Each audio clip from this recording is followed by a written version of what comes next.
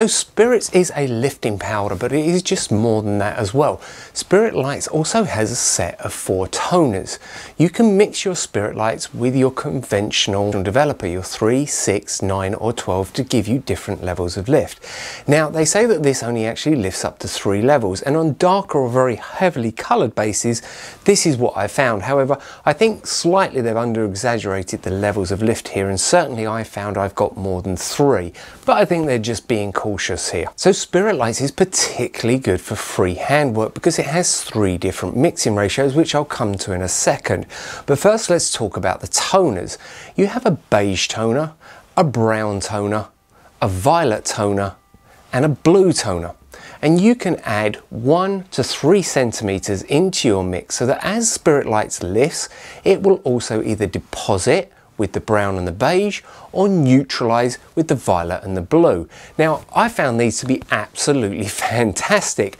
If you're going to use the blue, really stick to the instructions because the blue is very strong. However, the other ones I have been a little bit more generous and I personally haven't found an issue with it. Now by far the strongest mixing ratio is the 1.5 times powder to 1 times developer. And out of all the mixes, this is the one that's really difficult to get your head around because it is a very thick mixture. It's fantastic for doing freehand work, but it also dries out. Now, it's meant to dry out, which as a hairdresser is a little bit odd and a little bit difficult to get your head around when you're using this.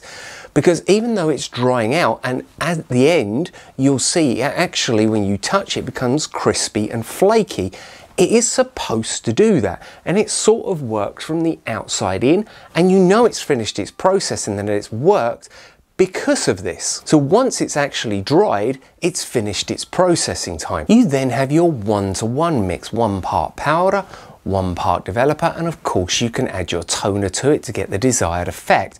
And this is more of what I would say a traditional clay-like lightener is.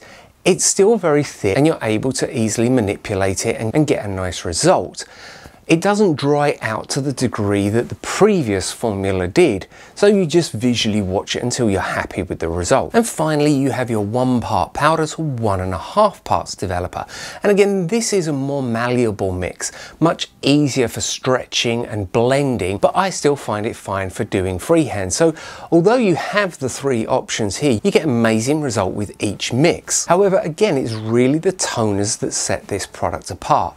The fact that you could do a freehand balayage switching between something like the blue toner and the beige toner, so when you've completed the balayage you already have tonal definition within it. It's absolutely amazing. Now don't forget, if you're new to the channel, like, subscribe and hit the notification button for more videos. The next thing we're going to do is I'm just going to give you a very quick look, without going into too much depth, of what you can expect on a model when you're using this product. So this is a 1-to-1 mix.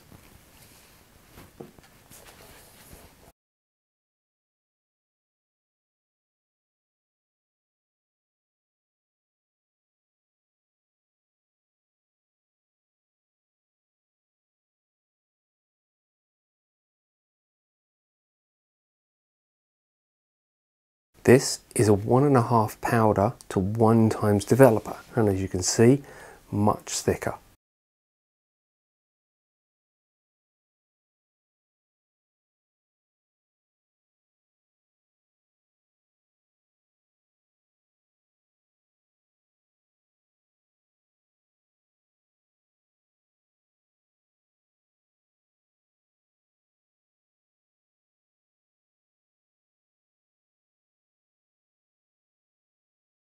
As you can see, or hopefully you can, definitely sort of a looser consistency, more malleable. Okay.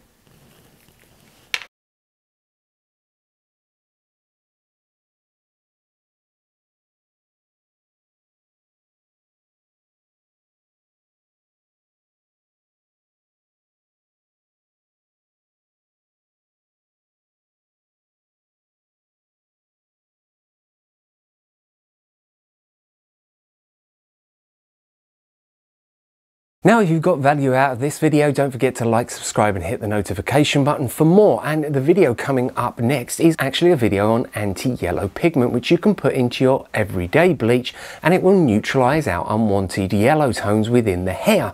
So why not click on that and check it out.